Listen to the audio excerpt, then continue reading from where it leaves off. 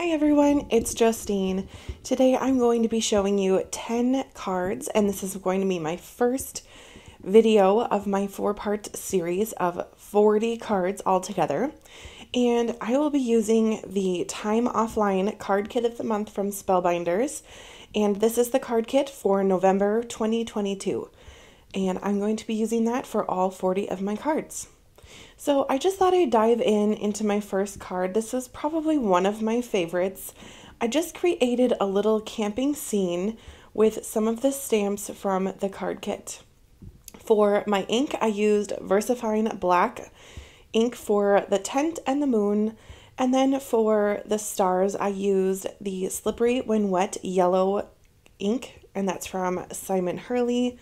And then for my trees here, I used the Later Gator, and then I used some Distress ink, and let's see what that color's called when I put the cap on. But basically, I'm just creating a little wilderness with the stamps. They're very dainty, but they pack a punch, and you can kind of create a little campground. So that other ink there that I used was Rustic Wilderness. So then I'm just going to go in with some of my Copic markers and color my stamped image. Basically, just making my tent a reddish color and then creating the background with a little bit of brown and blue toned grays. I think those are the C's that I'm going to be pulling out, and just kind of creating a gradient background. I made another one of these little arches on, I think it would be on video number 3. And after doing this one, I decided that it would probably be easier to do the background first and then stamp the other things on. So I guess if you're going to do this, you can learn from my mistakes, or I guess my experience with this, and kind of have a little bit of an easier time at making it. But I made a total of 3 scenes, and I really can't quite decide which one's my favorite. I think the one with 2 tents is, but I'm going to make one with a little camper after this on this video, and I love that one too, so it's kind of hard to pick a favorite. But here I go with the C's, and I know that cap's down, but I do eventually move it up. But I have a darker kind of gray, it's the cool gray C4 there, and I'm going to go up with lighter C's, so then I'll do C3, C2, and C1 all the way up closer by the stars and the moon. So that kind of creates a, I don't know, mysterious kind of a background. Maybe it kind of looks like mountains to me a little bit, or at least kind of a evening look, which is kind of what I was going for. So here I go with C1, and I just have to be careful for the stars because I don't want to lose that bright yellow color from that ink pad. But again, if I did the background first, it would be just a little easier. And I finally finish off with C0. Then for the moon, I wanted it to be something kind of fun, so I'm using the Deco Color, and this is a silver paint pen. This was, I guess, part of the wax release, the wax seal release. So this is from the Spellbinders website, but you can buy paint pens kind of anywhere. But anyway, I grabbed this one to make the moon silver. On camera, it doesn't quite read right now on the angle that it is, but it is very metallic and it looks really neat. So once I finish covering up all of the stamped areas, you can kind of see there, I go in and make little stars. Then I'm going in with this Pilot gold paint marker, and I think I picked this one up at Hobby Lobby a while ago, and I'm just making some little stars.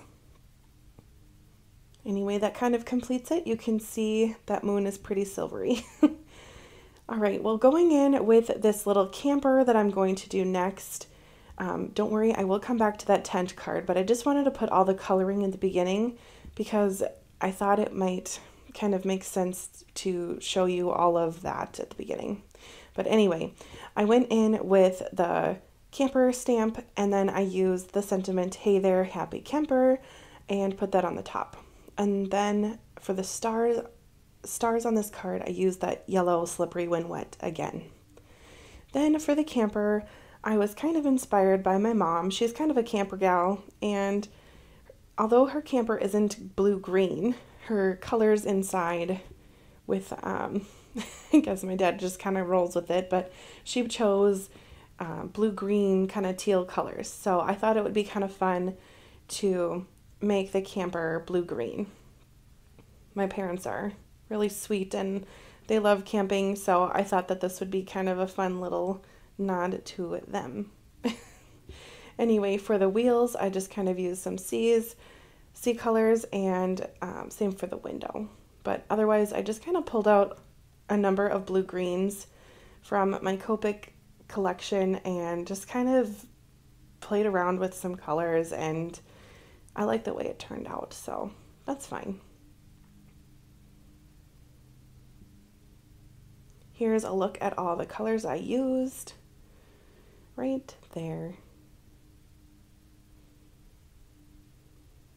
All right, moving on. I'm just going to make a little bit of a ground. I just put a little scrap post-it note on the bottom just to make a little bit of a road for my stamped image. I think it's good to not have things just like floating around, especially a camper wouldn't just be floating. Then with the die that came in the kit, I'm just taking my red 2-7 and just coloring the edge, just because I want it to have a little bit of color and I don't want to just waste it because it die cut out, so I might as well use it. And on this tent one, I just had a green frame. And that wood grain paper and the star paper here is from the kit. And the sentiment is also from the kit. Brighter than the stars. And I thought that was fitting since this card has metallic stars and yellow stars. All right, back to the Happy Camper card. I'm just going to use a couple scrap papers from the kit. The papers were so cute, I could not even think about tossing them. So I had to pop them on here just to make a fun background. Then I'm going to glue down that red frame. Just to speak about some adhesives before I begin, or I guess we're halfway through the video, but anyway, I have in that little glue bottle some Barely Art liquid glue. I like using the little ones when I'm filming just because it's not so big on my work area, but I love the Barely Art glue, so that's what's inside there. Then for my tape runner, I just have a generic one. It's nothing fancy, but it does the job. Anyway, this card's kind of a more girly card. I think that this card would be perfect for me to send to one of my nieces or a younger cousin or something, because it's just so fun and playful, and kids love rainbows and flowers and butterflies, so why not? I also used the little sentiment smile, as you can see in the corner. That was one of the puffy stickers. So these little die cut shapes just are perfect for making some cards. Then as you can see there on the butterfly, I always pop up the wing part, then put glue on the spine. Just give it a little press, and then the wings are popped up. I love the way that that looks, and I do that almost on every butterfly that I put on a card. There's a look at the finished one, and we'll move on to the next. Now, when I unboxed the kit, if you haven't seen the unboxing, check out that video on my channel. You can see everything that's in there. But these little critters were just really drew me in. So I had to make a little card with them, and it made a really fast card, which I kind of like to do. And they kind of made me smile, so I had to put them on a card. And then I used the "You Make Me a Happy Camper" stamped sentiment, and ta-da, there's the finished card. So here's kind of like a hiking, camping, outdoorsy card. I used a lot of the die cuts, a couple paper scraps on top, the puffy wander, sorry, and then the gone fishing was a chipboard, and the little tent was a puffy sticker. There's a look at that finished card. Now I'm back to the girly papers, and I pulled in a couple different scraps here and kind of build a scene. I have this woman who's kind of like enjoying nature here, I guess, and I'm just going to tuck the books and journal kind of behind her and create kind of a focal point at the bottom. Then I use the stamp sentiment to take time to enjoy your birthday, and kind of framed off that card. And of course I love adding a little bling, so I added the blue sequins. There's a look at the finished card. Now for this one, it's kind of a fun, woodsy kind of card. I loved the plaid, and I just decided, again, I wanted to use all the paper. So I have a circle punch that I just punched that orange out with to kind of coordinate with the flames, and the kayaking sticker. So I'm just putting paper kind of layered on top of each other and putting my die cuts where I think they could go. Then I'm going to finish this off with some puffy sentiments. That one says, "Hey there, happy camper." And this one does say, "Life is an adventure." Sorry. Anyway, those puffy stickers, by the way, are very sticky, but when I go ahead and plan out cards, I take my anti-static tool that I would use for heat embossing, and I just kind of de-stick them, because especially like cards like the one I'm doing right now, I like to move things around and kind of just see where I want them. Often when I'm planning them out, I will just say, okay, that goes with this goes with that, and I just kind of set it together. But then when I'm making the card here on camera is where I kind of determine the placement of everything. So anyway, this flower that I'm gluing down right now is part of the die cuts from this kit, and I think it's very simple but beautiful, and it's probably one I will pull out more times than just this kit, because it's a really nice little flower and it's kind of simple in a good way. Anyway, I thought that this would be a fun card to have a lot of sentiments on, so I chose to use 3 of the sentiments that kind of went together. Then, of course, I'm going to add some blue sequins to this one, just because I think it kind of calls for it. There's a look at the finished card. Now this one, I kind of got inspired, I guess, from the circle die cut. You can see there that I have 2 strips of paper put together. I kind of lined them up so you would not, or I guess not you, but the person receiving it would not notice that I'm using 2 pieces of scrap paper. Don't tell. Anyway, I'm just going to wrap some twine around there. And then, like I said before, I was inspired by the circles. So I have different circles that I've cut out just on some coordinating color paper, mostly cardstock.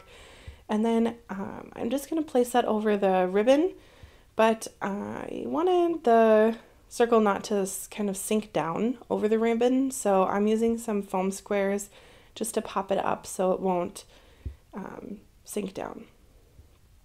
There we are, all set. Then this little fox was so cute, so I had to use the little fox, and I had to use the mushrooms because, again, just adorable. Anyway, if you notice, this card's kind of matchy-matchy because it's kind of the nice thing about card kits, everything coordinates. So I have pinks, oranges, and greens that all come from the kit, and they all coordinate because whoever designed the kit designed it to all go together.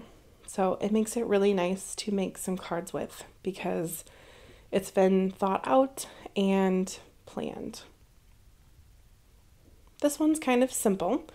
I wanted it to be kind of focused on the die cut of the bike, and I kind of finished it off with the location pins instead of using sequins. And I like the simplicity of this one. Anyway, here's a look at all of my cards. If you're interested in seeing any more, I will have 3 more videos with 10 more cards each video. So that's a total of 40. So if you're looking to be inspired, stay tuned on my channel and subscribe, and you will be notified when I post those this month. It'll be usually close to the 1st of the month, so somewhere between the 1st and the 14th. Anyway, thank you so much for watching. I'd love to know your favorite card from this video, so please let me know by leaving a comment below.